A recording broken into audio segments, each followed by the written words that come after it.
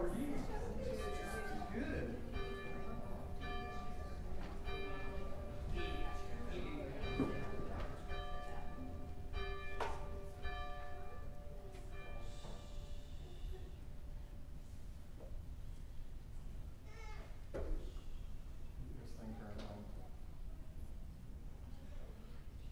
Good morning.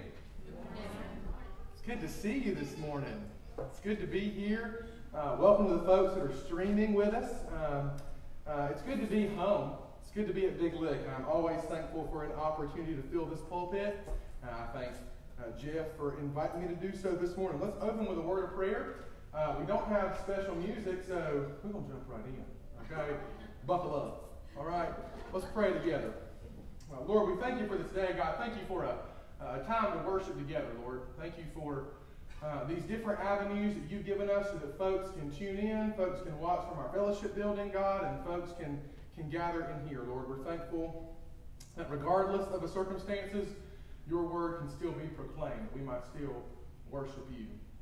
Father, for those that are traveling, for those that are on vacation, God, for those who are sick, for those who could not be here for other reasons, we ask that you would grant them peace, grant them safety, and God, bring them back at the next appointed time. Lord, there are most certainly requests for prayer that are not known to me, but Lord, you know them all. And God, we ask that we thank you, God, that you hear our prayers. And Lord, we ask that you would grant answers to those prayers in your timing and according to your will.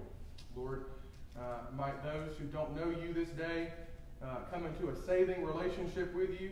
Lord, I ask that you would grant your wisdom to all those who are proclaiming your word today here in Stanley County, God, and across the world. We ask these things in Christ's name. Amen. Well, good morning again. And this feels a little different because I'm used to like somebody singing and then having to watch and be like, do I come up now? Is that, yeah? But that's not happening because I'm just here. So David granted me this responsibility. Thank you, David. I'll add that to my invoice. Is that? I don't think we can do that, do I? So this morning we're going to be in Jeremiah, the prophet Jeremiah, chapter 29. Jeremiah 29, if you'll turn there this morning. We're going to spend some time reading the words of this prophet and talking through sort of what God would say through him. This morning, if I were going to, this sermon does not have a title. If I were going to title it, I would just call it, For I Know the Plans I Have for You. We're going to look at a text that's fairly popular. Many of you are familiar with this text. If you're not, you may recognize it as we read it. It's often quoted. You've probably heard the 11th verse of this passage quoted many, many times. You might have seen it on a decorative pillow or displayed at your local Hobby Lobby. Today, though, we are going to look at the beginning of Jeremiah 29 and explore how God offers encouragement through this scripture, but how that encouragement may not come in the form that we think it ought to. We're going to primarily deal with verses 4 through 14, but it's important that we understand exactly what is going on here. Jeremiah is the longest of the prophetic books. In it, we can find despair. We can find some fairly depressing language. Often Jeremiah is known as the weeping prophet. We see a theme of God's people turning away from him and punishing them, and God punishing them for it. We also, though, see hope for restoration for the people and ultimately for all people through the future sacrifice of Jesus Christ our Lord. Jeremiah began his prophetic ministry in 627 BC during the reign of King Josiah. At the time, Judah was caught between two empires that were struggling with one another for power. You had the Assyrian Empire and the Babylonian Empire in this constant struggle for who was going to be in charge. The Babylonian Empire was looking to expand, and there were multiple efforts to do so. In 612, the Babylonians took control of the capital city of Assyria, which was Nineveh. After a later battle with Assyria and Egypt, the Babylonians would ultimately defeat the Assyrians and Egyptians at the Battle of Carchemish, which would grant them control over Judah. King Jehoiakim of Judah later rebelled against Babylon, and King Nebuchadnezzar sent his army to punish Jehoiakim and those in Judah. Jehoiakim then took the throne, surrendered to Nebuchadnezzar, and he, along with many of the other leaders in Judean society, were taken into exile, an exile that would ultimately last 7 years, and that is where we find ourselves in the 29th chapter of Jeremiah. The first few verses of Jeremiah 29 offer some contextual information for us, and we know that this text is a letter from Jeremiah sent to the people who are already in exile in Babylon, and we'll find that they are focused primarily on getting out. That may sound like a familiar situation to you in some regard. That is why this text is so important for us as we seek to live our lives here on earth as the people of God. Would you read with me Jeremiah chapter 29? We'll start in verse 1. We'll read through verse 14. This is the text of the letter that the prophet Jeremiah sent from Jerusalem to the remaining exiled elders, the priests, the prophets, and all the people Nebuchadnezzar had deported from Jerusalem to Babylon. This was after King Jeconiah, the queen mother, the court officials, the officials of Judah and Jerusalem, the craftsmen, and the metalsmiths had left Jerusalem. He sent the letter with Elasah, son of Shaphan, and Gemariah, son of Hilkiah, whom Zedekiah, king of Judah, sent to Babylon to King Nebuchadnezzar of Babylon. The letter stated, "This is what the Lord of armies, the God of Israel, says to all the exiles I deported from Jerusalem to Babylon. Build houses and live in them. Plant gardens and eat their produce. Find wives for yourselves and have sons and daughters. Find wives for your sons and give your daughters to men in marriage, so that they may bear sons and daughters. Multiply there, do not decrease. Pursue the well-being of the city I have deported you to. Pray to the Lord on its behalf, for when it thrives, you will thrive. For this is what the Lord of armies, the God of Israel, says. Don't let your prophets who are among you and your diviners deceive you. And don't listen to the dreams you elicit from them, for they are prophesying falsely to you in my name. I have not sent them. This is the Lord's declaration. For this is what the Lord says. When 70 years for Babylon are complete, I will attend to you and will confirm my promise concerning you to restore you to this place. For I know the plans I have for you. This is the Lord's declaration. Plans for your well-being, not for disaster, to give you a future and a hope. You will call to me and come and pray to me, and I will listen to you. You will seek me and find me when you search for me with all your heart. I will be found by you. This is the Lord's declaration. And I will restore your fortunes and gather you from all the nations and places where I banished you. This is the Lord's declaration. I will restore you to the place from which I deported you. Let's pray again together. Lord, we thank you for your word. God, thank you for what it does, Lord. We're thankful that your word is useful for teaching, correction, rebuking, and training in righteousness. And Father, we ask that you would do those things to us today through the proclamation of your word. Lord, might we take what you would have us hear, God. Give us open minds, open hearts, that we might live with a posture of open hands. We ask these things again in Christ's name. Amen. All right, so we're going to begin. We've got some context. Verses 1 through 3 are basically there to give you just that. A little bit of context about why we are where we are and why this letter is being written.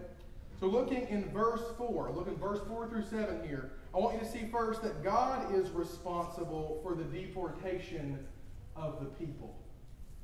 God takes clear responsibility for where these individuals are at this time. In verse 4, the Lord is clear that he is responsible for this deportation. He planned the exile and he put it into motion. To clarify that, God did not deport them for his own entertainment. He's not some kind of cosmic bully. In this situation, the people of Israel got themselves into this predicament. They opted for disobedience, and God has opted for discipline. We know that suffering comes as a consequence of sin.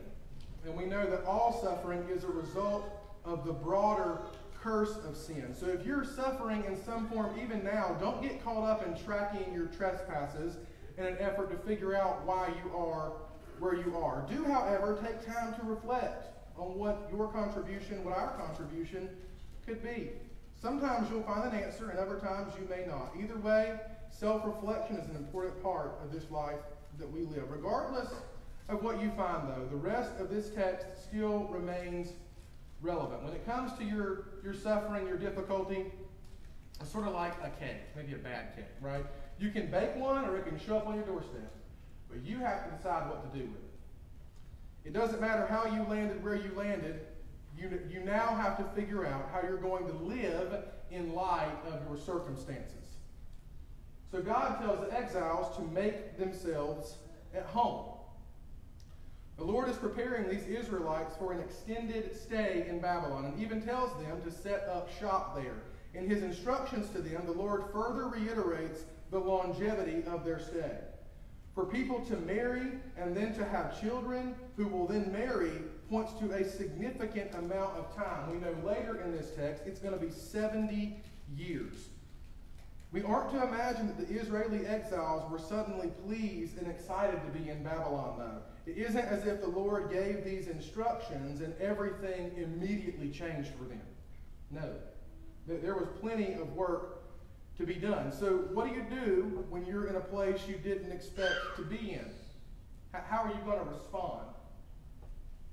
Maybe you have some sort of situation now that you didn't really expect. I would imagine we all have a common situation now we didn't quite expect to be in about 3 or 4 months ago, right? So how are we going to handle that? Some of us are inclined to react by curling up and retreating. Others of us are inclined to fight and push against everything that comes our way. Others are compelled to try and find a way out of their situation. But none of those things are what God commands of these Israelites. He tells them to cultivate their circumstance.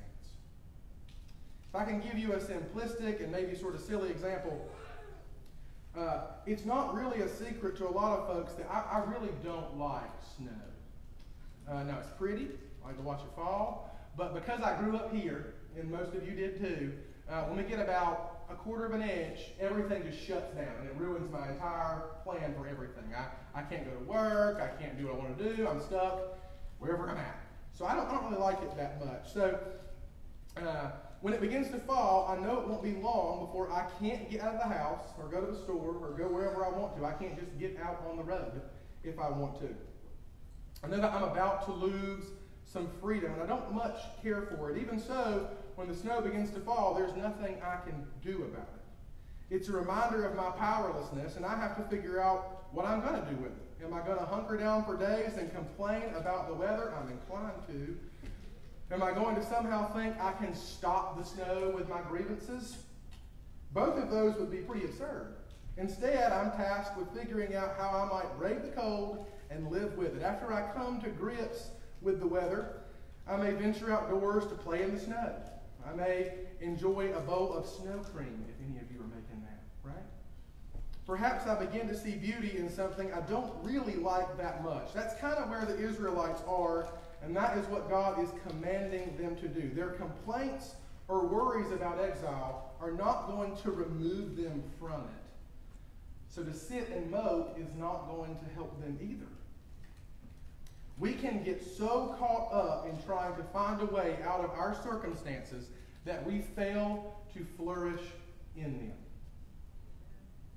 Getting so caught up in what we perceive and what we see that we can't even glorify God in our present circumstances because we're so worried about getting out of them. How are you responding to your circumstances today? Are you fighting them? Are you so focused on getting out of them that you can't focus on honoring God in them?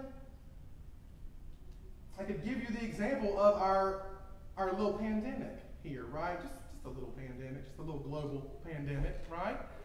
If I could give you that example, there are so many opportunities for ministry, for gospel sharing, for loving others, for taking care of your neighbor in this time that sometimes we get so caught up in the drag of it or the politics of it that we can't seem to find a place where we can really glorify God in the midst of it. And friends, that is sinful. Let it not be said that we were so intent on moving ourselves that we wasted days or months or years or even a lifetime neglecting our relationship with God and our God-given responsibility to share His love with others. I don't want to look back in 10 years and see all the opportunities I missed to know God better because I was so focused on the things around me that I lost sight of who He is.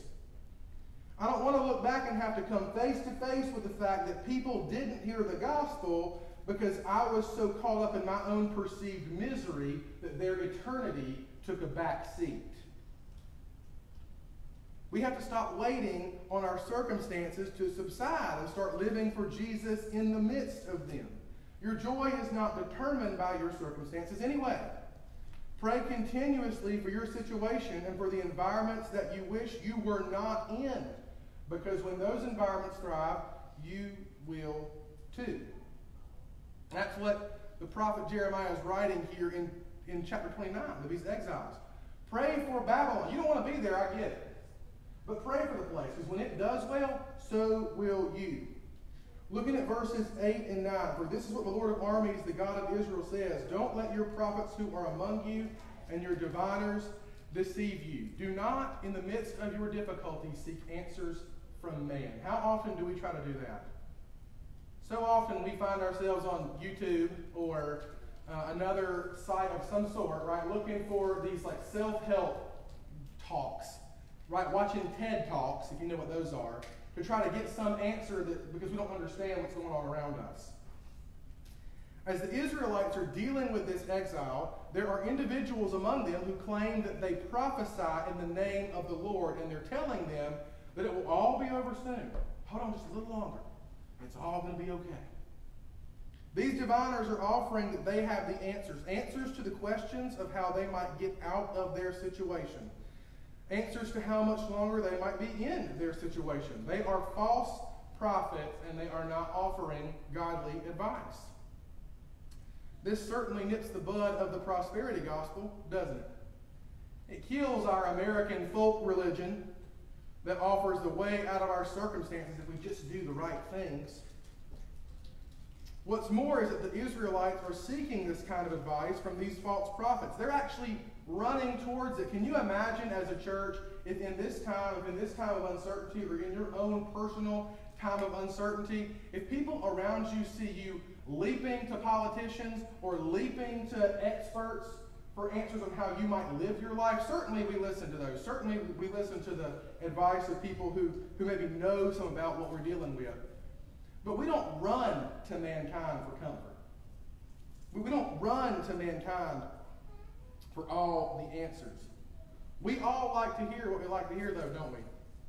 When someone offers advice or counsel that makes us feel good, we tend to return to them for more.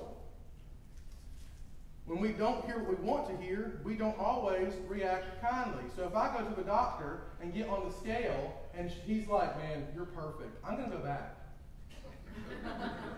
Right? I might pay extra just to hear that. You know, when I go to one, he's like, you could shed a few. You know, typically I'm okay, but if it's the wrong day, I might just think, who do you think you are? Right? I am beautiful. Right? That's a very, like, even in his medical advice, I can sometimes not be real receptive to it. Okay? So when we don't hear what we want to hear, we don't always react kindly. We don't always walk away with this sense of, I needed that. The Israelites are hearing something that they like from these prophets, but it isn't the truth.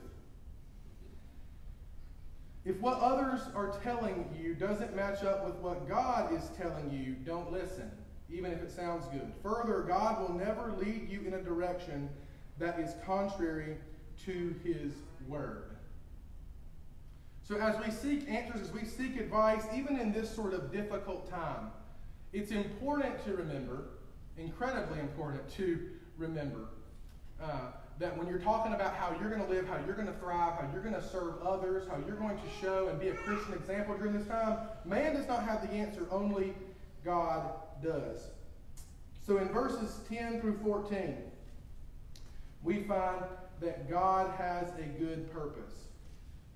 He says, for this is what the Lord says, when 70 years for Babylon are complete, I will attend to you and will confirm my promise concerning you to restore you to this place. Understand that clarifier is incredibly important. God does not say, I'm going to let you out early. Okay? If you're good, you can get out on good behavior. Right? We'll send you out to work. That's not how this works. God says, when 70 years are complete, when you have finished what I have planned for you, When you have completed the time I have ordained for you, I will attend to you and confirm my promise concerning you to restore you to this place. Here's kind of where the rubber meets the road, okay? Verse 11, we know that one pretty well. For I know the plans I have for you. God has a good purpose. We've made it down to verse 11, which is one of the most commonly quoted, unfortunately sometimes misquoted, verses in Scripture. Unfortunately, this verse has been used for quite some time to push the idea of American folk religion, prosperity gospel, or moralistic therapeutic deism, which boils down to the idea that God's ultimate goal is here to make you happy on earth, right? If you just be good, God will make you feel good, and he's just this transcendent being who doesn't want anything to do with you personally, right? This idea that God is only here to make us happy, that he's like our vending machine, and that as long as we do what we're supposed to do, everything's just going to work out fine for us. Understand that a 70-year exile means that some people will never see the end of that exile. They will die in exile. So a promise that, oh, hold on for one more day and you're gonna get out, is not true for some of the people in this exile. This is where they will end their earthly lives. It's important to remember that as we march ahead, and it may sound discouraging, but be encouraged because God has a good purpose. Too many people are buying the lie that God exists only that we may never suffer, or that we may always be delivered from the situations that we find ourselves in because of the curse of sin. But that's not it. When we read Jeremiah 29:11 with that mentality, we are in effect ignoring the rest of the book. Jeremiah is a book that is all about uprooting the plans of his people, plucking them out from where they are, taking them out of their comfort. Take solace in that verse, but don't take a false comfort. Yes, God had a plan for Jerusalem. Yes, God had a plan for the Israelites. Yes, God's plan was for their good, but God's plan absolutely involved them being exiled for 70 years. The Lord's plan involved discomfort. The Lord's plan involved difficult circumstances. God's plan involved things that the Israelites may not have seen coming. But God's plan and purpose were truly and fully good. Do not let the devil tell you that something God says is good is not. So where's the hope then? If God is not promising deliverance from specific circumstances, if not comfort, if not ease, where's the hope? If God isn't going to take me out of this difficult time, what am I going to do now? Our hope, your hope and my hope, is found in Christ. We still find hope in the promises of God, including this one. God's promises are true, and our God is incredibly faithful. We can find comfort in Christ in our circumstances. We can find rest in Jesus. John 16:33 recounts Jesus as saying that in this world we will have trouble, but take heart, he has overcome the world. Christ has overcome it all. He is a Savior who knows our experiences and who understands where we are coming from. He's felt what we feel. He's hurt where we've hurt. He's wept like we've wept. God tells his people that they will call to him and he will listen. We have a great mediator in Jesus Christ. We can talk to the Father whenever and wherever. Our Savior is still our wonderful counselor. He is Emmanuel, who is God with us. You do not have to suffer or be in your exile alone. Call upon the Lord. We find our hope in Christ, and we find our hope in the message of the gospel. When God tells the Israelites that his plan are for their good, he means it. God's purpose is to bring them closer to himself, even though it means a time of hardship. God's ultimate purpose is to bring his people into a closer communion with himself. For us, this is the process of sanctification. God continuously working on us to make us more like his Son in preparation for eternity. In Romans 8:28, we find a New Testament example of Scripture that speaks for our good, but that doesn't necessarily mean it is for our comfort. We hear from Paul that all things work together for the good of those that love God, who are called according to his purpose. Once more, this speaks of our becoming more like the Savior. As God speaks to the Israelite people, he promises restoration, but he is pointing to more than just a return to their original land. Do not read this and think God is promising a return to their original land. Yes, he is, but he's pointing to something far greater. God is promising an ultimate sacrifice that is going to completely flip this system that got the Israelites where they are now in the first place. He's pointing to Jesus Christ. You may ask yourself, so what's that mean for us? What then is God's promise to me? If not that I'm going to get out of his circumstance, what's his promise? Well, God's promise is not that you're going to get your dream job. His promise is not that you're going to get into the school you applied to. God's promise is not that you're going to get the girl or the guy you've been after. God's promise is not that your job will get easier. He doesn't promise health and wealth and prosperity. God doesn't promise that your earthly hopes and dreams will be fulfilled. He doesn't promise that your plans won't be crushed. The promise is not that all of your problems will dissipate and that life will suddenly become far easier for you than it is right now. Nope. The promise is that the God who raised Jesus Christ from the dead to conquer death, hell, and the grave will raise you up with him, and that is enough for us. Is the gospel of the Lord Jesus Christ enough for you? Is the cross your completion? Is Jesus your living hope? If he's not, then you will almost certainly never find rest in these troubled times. I'm going to ask Reba to come up and play for us. We'll take a moment to sort of have an invitation where we are. Deliverance comes through the cross of Christ, and the promise that we will one day see him face to face should be more than sufficient for us. The grace that only Christ can offer is the good news, and deliverance from sin and shame is far greater than any other deliverance we could ever seek or ask for. Rescue from your current circumstance cannot compare to the rescue that you experience from sin and shame and bondage through Christ our Lord. So when the winds blow, do not be discouraged. When the waves crash, do not be overcome. When the world around you seems to be falling apart, do not crumble with it. This may not be where you thought you'd be. This may not be what you wanted.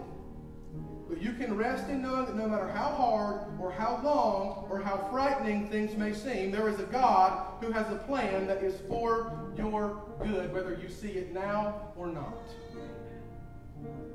Even when you don't see it, our God is working. Even when we can't seem to feel it, He is moving. Even when it seems like you are at the end of the road, He has made a way. So take heart, church. Our God knows the plans He has for each of us. And yes, they may bring difficulty and discomfort. Your life may not be what you thought it'd be, and you will have to rest in knowing that God knows better than we ever could. So serve our Savior and get to work sharing the love of Jesus, because a lost world is depending on it. Flourish where the Lord has you now. A whole generation is depending on us to leave them with a church that is further along than it was before we got here. Our time is short, and God's plans will come to fruition. So don't sit on the sidelines sulking. Don't give in to the lie that God has abandoned you. I promise He is closer than you imagined that He could be. He is present in the ease, and He is present in the difficulty. For I know the plans I have for you, declares the Lord. Trust Him and obey Him, and seek Him. Maybe you're here today and you're going through something that has taken you by surprise. Maybe you've had trouble dealing with it. Maybe you haven't found hope in Christ, or you may not even know Him. I want you to take a moment and close your eyes with me and bow your heads. Build yourself an altar where you are. Think about how God may be speaking to you. Think about in the presence of your difficulty where you are finding Jesus. And if you're not, take this time to meditate on where you might seek Him.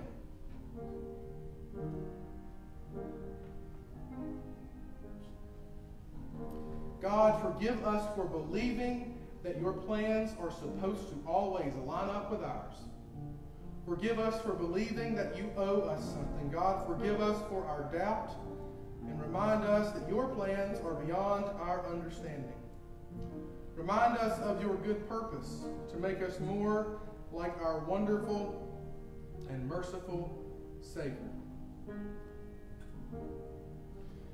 May we not forget that everything is worth losing for a closer walk with you, our Creator, our Sustainer.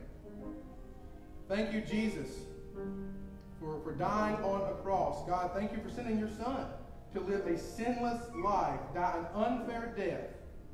And God, thank you for raising him from the dead on that third day, that we might be free from our sin, free from our shame, free from our shackles, and Lord, find hope in the gospel of your Son Jesus in every circumstance we face. Lord, as we go, make us instruments of your peace. Lord, make us proclaimers of the gospel. And God, might we all return at the next appointed hour. Lord, might we find ways to worship you and serve you this week and in the weeks to come, while we're in times of uncertainty and, Lord, when things may seem a little more stable. God, may our commitment to the gospel, may our commitment to the community, may our love for those who live around us never cease, regardless of what's going on in our contexts. Father, we thank you again for this time. It's in Jesus' name we pray. Amen. Folks, thank you for being here today. I'm going to end with a benediction from Numbers. The Lord bless you and keep you. The Lord make his face to shine upon you. The Lord lift up his countenance to you and give you peace. Amen. You are dismissed.